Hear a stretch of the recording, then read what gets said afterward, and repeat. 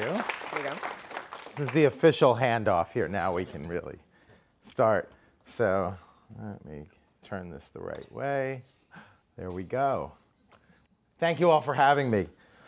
As you know, 20 plus years ago, I was a computer science graduate, and I was 100% committed to spending my career behind a desk writing code.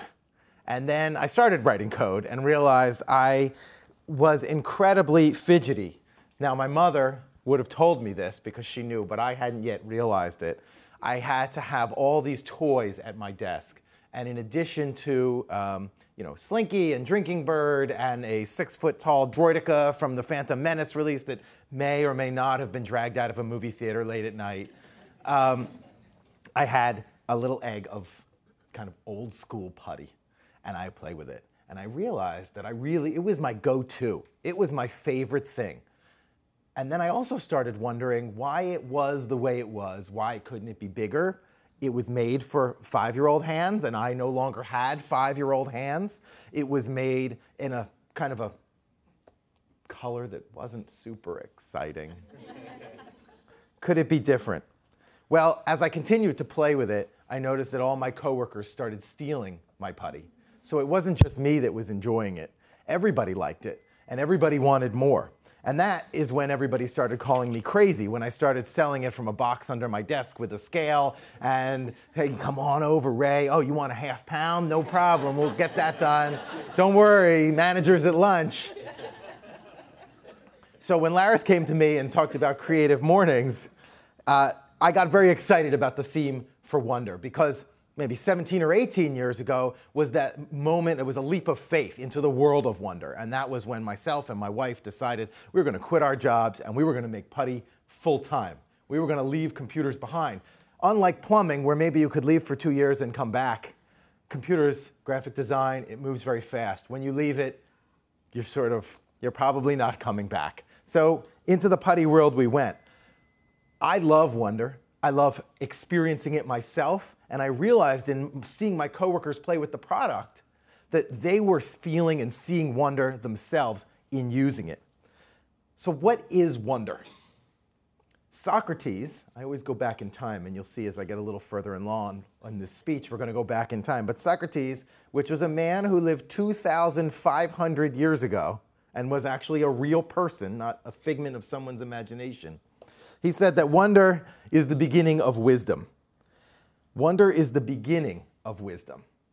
So it's, to me, the aha, and also the, well, that's odd, or that's interesting, or I wasn't expecting that leads us down a path towards discovery. And it turned out that not just myself, not just my coworkers, but adults all over the world, most of you, some of you are playing with it now, you want to experience those moments as well. Thinking putty is an odd kind of product because you put it in your hands to use it, to stop thinking about it and do something else. And in that way, you can become curious. You can become engaged and interested in the world with a new perspective. It's also an odd substance. I have some here, which I will take out because you're stretching it and playing with it yourselves right now. But it also bounces, right? Like a ball. You can try that at your desk, and maybe you'll bounce into the person you're next to and make a new friend. It bounces, but then if we were to stretch it, and it stretches, and we tear it, it tears like paper. That's a little unusual. If you hold it up to your ear and tap on it, it makes a sound like a bouncy ball. It's a little odd. That is what helps get your mind out of the box when you're playing with thinking putty. But so when I was playing with that grayish kind of color and it was a little boring, I started thinking, could it be different? Could it be more? Could it be better? Why can't it be able to be magnetized and then it could crawl over to a magnet as if it was actually alive? Wouldn't that be cool? And just by asking the questions of why and why not leads you down all kinds of paths. I'll just do my little magnet demo here. Look at this. It's like a little snake charmer. Kids love it. You will too. But as creative people, we all have jobs. And in the fast-paced world of business cycles, we often feel pushed completely to the limit. Inspiration needs to come right now, and it's due on Friday. And unfortunately, I was reminded at a conference the other week that the pace of change in our society will never be as slow again as it is today. So we are up against a lot as creative people. It's become also a world where it's hard to be bored because we have the total sum of all human knowledge in a little glass screen at our fingertips. But because of all that focus on information and analysis and now, that wonder can get lost. And if the wonder is lost, we will also lose much of the wisdom. So it's important for that wonder to allow it to come out. You need to be quiet. You need to listen because it speaks very softly. How many of you have tried meditation? How many of you have stuck with meditation for more than 6 months? A smaller number. Our minds are racing with thoughts and ideas. It's hard to calm the chaos. But for those of you who have stuck with it, I think you will admit many insights and clarity have come from that. Thinking putty is supposed to do that for your hands. We'll call it meditation light. You can do it while you're in class. You can do it while you're in a meeting. And when imagination is allowed to sort of bubble up, almost like the quantum foam of the universe, and it interacts with our thoughts, that is where what I call the wonder magic starts to happen. So I'm going to shoot ahead here. There's the wonder magic. I mean, who thought of that? That's a real bridge in, is that in Thailand, I think, or Vietnam? So I want to tell you a story. One of the most popular products we have is Phantom Thinking Putty. And Phantom Thinking Putty, it comes with a little light, and you can draw on the putty. And that's cool. But where did that idea come from? I mean, it seems so simple now that you can go in the store and you can buy it. That's what I'd like to tell you. So I love nature. I love the outdoors. I love hiking and roaming and exploring. I've got my funny shoes on here. I'm ready to go anywhere. And when I'm not traveling, I'm reading and studying about all the different amazing places in the world that we can go. Well, what I learned subconsciously was that all of these things in the world were the inspiration for what I was making, but it took years for me to realize it. So at one point, I had glow-in-the-dark putty, I had hypercolor putty, changes color with the heat from your hand. What's going to be next? Have any of you ever been to the mine in Sterling Hill, New Jersey? Anyone? Oh, this is good. This is a really unique place. And when I say unique, I mean singular on planet Earth. It is the only place in the world, which just happens to be a day trip distance for you, where you can see minerals that glow and fluoresce in the dark. It's no longer a functioning mine. It's a tourist attraction. They have a museum. They have a giant tailings pile where you can go or bring a nephew or a child, and they can just smash on rocks and get to take home whatever they want. But literally hundreds of unique minerals line the walls of the mine, and they glow. And I highly recommend you take a visit. It's really fantastic. During my first trip there, I was in the museum area, and they had this rock, and it looks just like a rock. And for those of you who are not into rocks, you say, Aaron, rocks are rocks. Rocks are not exciting. But this rock was a little odd. First of all, it was from Greenland, which is sort of a far away, exotic place. I mean, not super far from us, but how many of you have been to Greenland? Exactly. One. And he's wearing a, yeah, there you go. Excellent. So this rock is only found in Greenland, and it was formed hundreds of millions of years ago, approaching 1 billion years ago, which is a lot of years when you stop and wonder about that. And it turned out that when someone hit it with a rock hammer and cracked off a piece, and that piece was exposed to the sun, which meant they were there in the summertime, because not so much in the wintertime, it turned pink. It changed color. The magical mystery mineral. And then, later, when they took it home, and they were looking at it in the room, the pink was gone. Then they took it outside, and the pink came back. And I have a little UV light here, and you can see, not only does it turn pink, but it has these weird orange inclusions that glow under black light. And I will pass this around. This is the spot. So my Tug Tup Tight is a little bit janky, because it's very rare and expensive. But This spot here, if you hold the light on, you'll see it'll turn purple and fade away. I'll start over here, and you guys can pass this around. Who doesn't like a little show and tell? So that got my mind thinking. You can have something you expose to light, it changes color, then it changes back. I had never heard of anything like this, and that was my aha. That was my moment of wonder.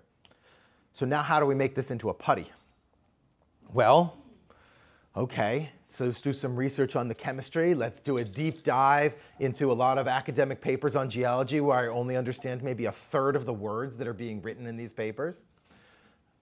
Let's order some on eBay and see if you just get it in your hands, maybe something will come to you. And then, can this type of substance be made and mass-produced? Can it be made and mass-produced in a safe way? Can it be made at a cost that would work in a consumer product? Can it be integrated into the product? Is it going to degrade over time? Will it last? If you open it a year from now, will it still work? And the answer, of course, was yes, eventually yes on all these things. And so now, this is a slightly different color than the Tug-Tup-Tite. We do have one that's a match. But you can see, I draw on it, and it has sort of a glowing trail, but then the color changes. I'll do it over here. And so our Phantom's Thinking Putty became a bestseller. How long did all that take? About 3 years.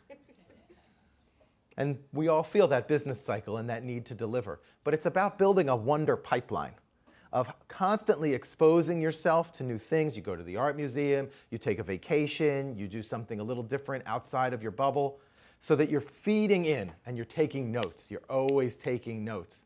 Because things that seem completely irrelevant, as wonderful as they might be, later on in your life may have a moment where it's exactly the thing that you need. You have to be patient. So one of my personal hobbies is photography.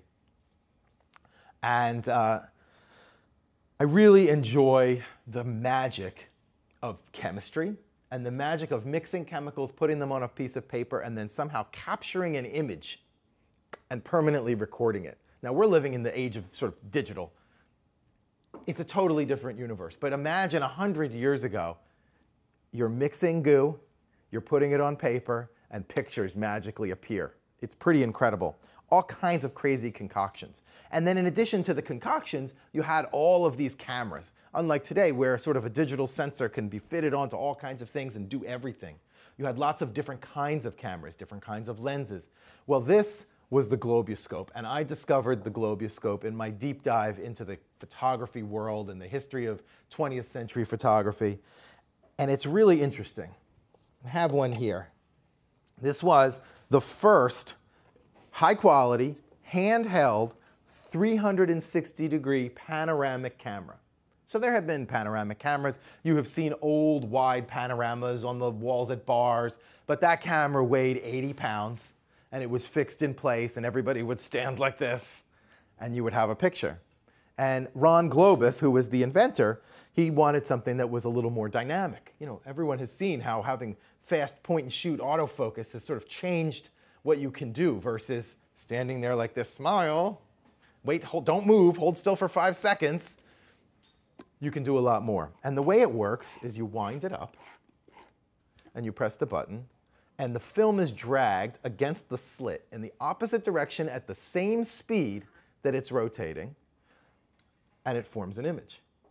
Sort of, if you've seen 2001, when he goes into the monolith, that is the reverse of this same process, where you take a regular image and you display it through a slit, and it creates those weird lines. So you invert that mathematically, and that's how you get this. And I'll pass this around. You guys can feel it. Be very careful with it, please. It's heavy, and a little top heavy. So when this was introduced, every photographic aficionado had to have one. Andy Warhol had one. Everyone in the 1980s photography scene wanted one. Ron got to go to a lot of cool parties.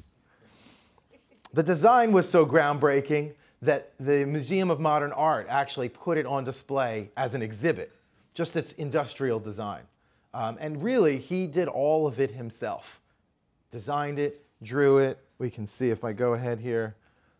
did all of the patents and drawings. He was a one-man show, really smart guy. It ended up being a bit of a commercial failure because it was extremely expensive, because it was made completely by hand with a machinist sort of drilling out a lot of metal. Anyway, I became obsessed with this camera. And back in the days of what I'll call the end of film, 2000 to 2010, I wanted one. I just wanted it. It also, by the way, had been used as a prop to find ghosts in Ghostbusters. So there was sort of this side audience that wasn't interested in using it as a camera. They wanted it because they loved Ghostbusters. And Dan Aykroyd would sort of hold it and it would rotate and somehow we're finding ghosts. Anyway, it was way too pricey. The camera's thousands of dollars, even when no one is using them anymore, because so few had been made and they're beautiful, and I wanted one. And so I would scour eBay looking for auctions, and one day I found one. The auction was for 3 globuscopes, which you think, well, if one is expensive, the catch was they were all completely disassembled. It was a pile of parts in a box. Maybe less attractive for the collector. And what had happened was the US Army had purchased a number of these to do surveys. They go out in the field and they can do a 360 and they can develop the film and they have the pictures.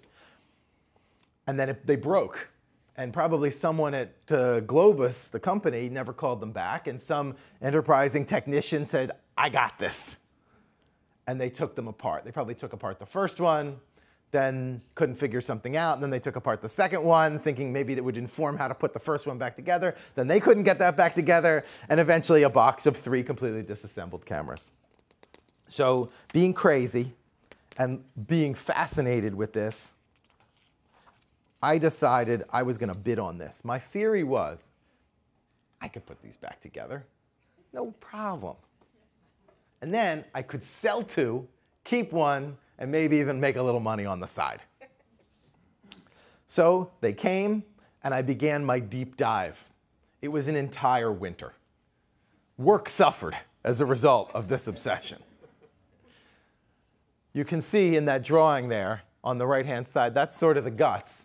That's all I had to go with, because there was no repair manual.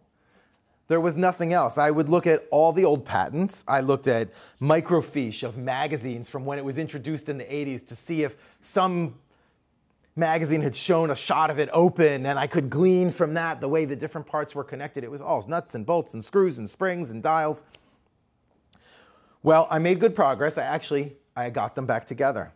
And as I was completing the reassembly, I realized that there was this very unique design. It's in the handle. And in the handle are basically weather vanes. And the weather vanes plow through this substance. And the friction of that is what controls the speed. So that otherwise the spring would just unwind and it would go and spin away. And you need constant speed.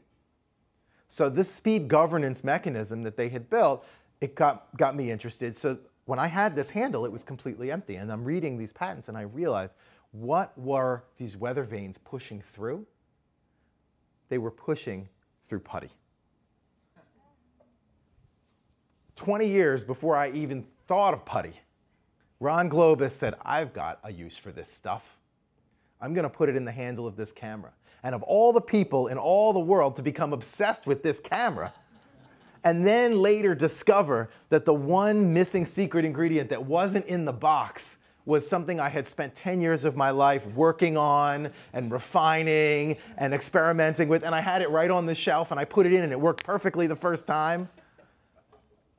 That's wonder, that's awe, that's all of those things. You guys like that? That's good. But it wasn't just putting together the camera, because what happened in then researching it and then finally meeting Ron and speaking to him and going up and showing him the camera I had put back together. He was an older gentleman, you know, he had left business behind at that point, but I was proud to show this to him, and we had a moment. But the way he talked about silicone, the way he talked about how he had come to that solution, that moment there inspired me as to how our putty, the putty that we make at Crazy Irons, could even be better, and led directly to the development of liquid glass, which is the crystal clear putty. You think I'm holding an empty can, but I'm not. It's in here, and it's crystal clear. So through unexpected things, magic can happen. And sometimes you realize that you have the answer to the question, but you haven't asked the question yet. You don't even know what the question's going to be. That's why you take notes. That's why you write it down, because you can't trust your memory. There's the liquid glass.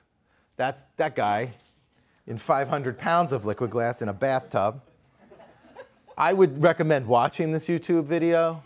It's not our video, but it's definitely worthwhile. That's the only time that will ever happen on planet Earth. So he did pretty good. He survived. So where can you find wonder? I recommend looking at old books, magazines, going to antique markets. There's fabulous antique markets out in Lancaster County. Huge warehouses just filled with everything. Sometimes even sorted and organized and sort of curated for your viewing pleasure. But what it really is whole generations, all of their life's hopes and dreams encapsulated in the products they made, in the writing that they did, in their poetry, in their novels, and in their catalogs of products that they used. We're the same people. We're living in this crazy complex world, but we have the same needs. And looking at the world from that perspective of 1800 or 1850 gives you that lens that takes you out of today, lets you look at today's problems in a new way, and helps you to reimagine it in an interesting way. So one of my favorite books on color, I work a lot in color, is Werner's Nomenclature of Colors. This was published in 1814. This is a reproduction. I do not have a real one because they're, rare. But what he did was he put together descriptions of colors. So they had a little chip, like who doesn't have a Pantone book, right? Everybody's got a Pantone book. This is pre-Pantone. And for every color, an example of animal, vegetable, or mineral. Why? Because that's all there was.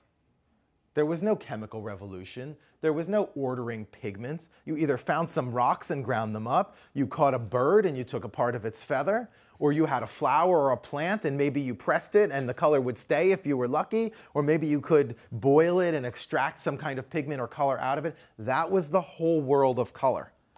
And in creating a nomenclature of color, the goal was so that people could talk to each other and know that they're comparing apples to apples. We take that so much for granted. When I say that something weighs a kilogram, you know what a kilogram is. But in 1812, it's a different story. If I say that the wind is blowing at 20 miles an hour, you can measure your own 20 miles an hour and know. 200, 300 years ago, it was much more loosey-goosey. So with this, it also gives you an idea of what the connection is, the human connection of those colors back to the real world, and how those colors can be filled with emotions and the lives of animals, the lives of plants, all those things that bring life back into what has become in our world RGB values, CMYK values. Pick one from the color picker and it just magically shoots out of a machine. How do you turn color back into something that is exciting? It is the most engaging of all the senses. We are visual animals. We have color vision. Many animals do not.